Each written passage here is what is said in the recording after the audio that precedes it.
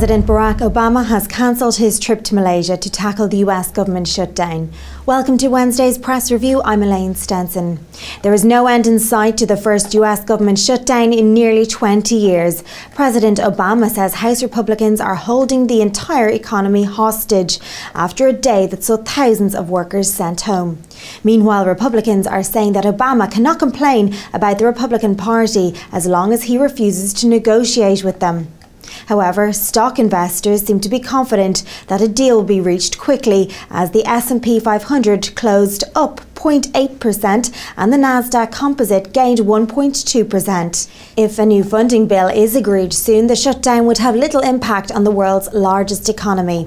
A week-long shutdown would slow US economic growth by about 0.3%, according to Goldman Sachs, but anything longer could have more of an impact on the economy as workers reduce personal spending.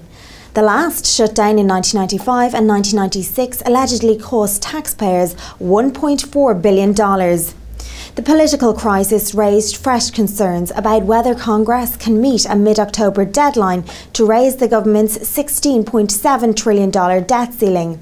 If the country doesn't manage to raise the debt limit and is forced to default on its obligations, this will have serious implications for the economy and send global markets into turmoil.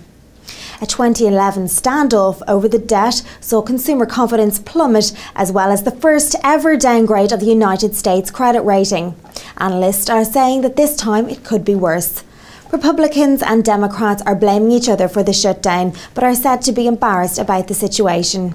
This is a black eye on our government at all levels, said Republican Representative Michael Grimm of New York. I think it's a low point for all of us. And that's all for today's press review, but later I'll be covering any shutdown developments with trader Alessio Rastani, so do check back for that. Bye for now.